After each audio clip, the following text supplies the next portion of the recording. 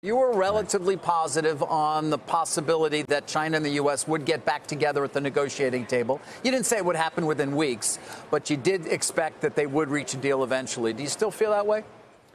I do, although the agreement might be to suspend tariffs and resume negotiating rather than have a full-blown ultimate agreement. As I said then, and I would repeat here,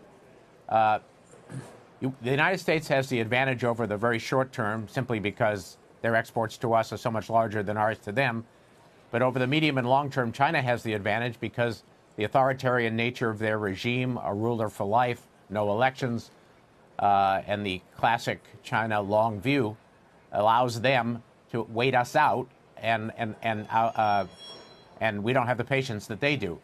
And it's not a comment about President Trump. That's a comment about the American political system and governmental system. So I do think there'll be an agreement, but I think the chances now that it's in effect a moratorium on tariffs and a commitment to resume negotiating or something like that is more likely than an ultimate agreement, because I think what's now happened, including in the last month since we saw each other, is that China has dug itself in. And you see that in terms of Xi's visit to the site of the beginning of the Long March. You see that in their rhetoric over the weekend in terms of the paper they released, blaming the United States. And it's becoming harder for China to agree, although I think it was always hard, to the changes we want from the point of view of intellectual piracy, mandated technology transfer, and so forth. So I stick with what I said. I don't think this is going to last very long. And again, that could be weeks and weeks, but it's not going to be many months. And if you look at the comments Steve Leisman just made and the marking down of GDP forecasts that he alluded to, and that's going on everywhere. You look at the 10-year, 2.10 in round numbers. You look at the obvious reversal of the outlook for the Fed in terms of market expectations. Those are all bearish signs. Now, President Trump is going to run, and I heard Jared Kushner recently lay out how they're going to run. The core of the entire campaign is going to be, quote, jobs are up, wages are up. Now, there'll be a lot of other elements, too, but that's the beginning of it. So they aren't going to risk killing growth and maybe even going into negative growth with the election coming up.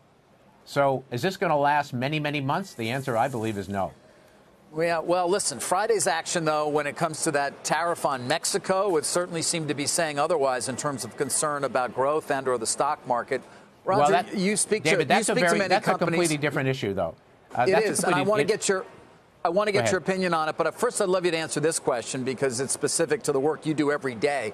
What are you hearing from CEOs, from other decision makers, in terms of their willingness to continue to make those kinds of decisions in terms of spending money? Are they pulling back at all?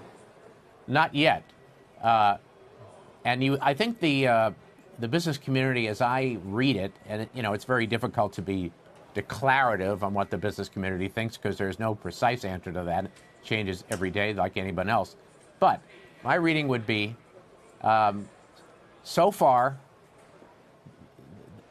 not enough time has passed since the onset of these China trade tensions for businesses to change their own forecasts very much and change their own attitudes towards CapEx and inorganic, things like M&A. Not enough time has passed, so the answer is that it hasn't particularly changed. However, there is anxiety, and give or take half the people I talk to think that what I said earlier will be the case, that this won't last that long. By the way, some people think the tariffs on Mexico won't ever be imposed. And then there's another group, of course, that says this doesn't look good at all, and pretty soon I'm going to have to react to it. But so far, not yet.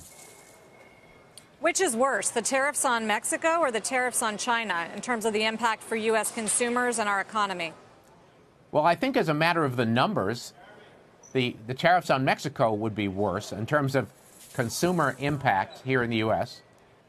But the prospects for an agreement there, a real agreement, would seem to be much higher.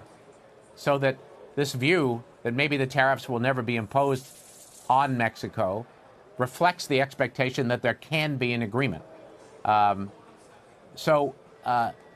If each of them went on a long time, the Mexico side of this would be worse for the American consumer. But the chances that the Mexico situation does go on a long time, I think, are lower than the China side of this. But, I mean, the Mexico thing came out of nowhere, seemingly, Roger. Doesn't that throw you a bit off balance? Doesn't that throw business a bit off balance as well? Well, I have to be honest. I'm not a fan of it. We all know that virtually every one of the president's advisors, ex-Stephen Miller, opposed it. It just doesn't make a lot of sense to me.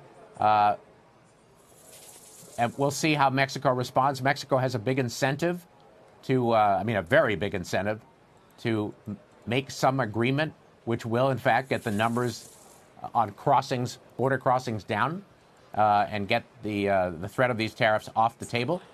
But we'll see what happens. I think you may see something, though, over the fairly short term. I mean, we all know there's a Mexican delegation coming to Washington shortly. We'll see.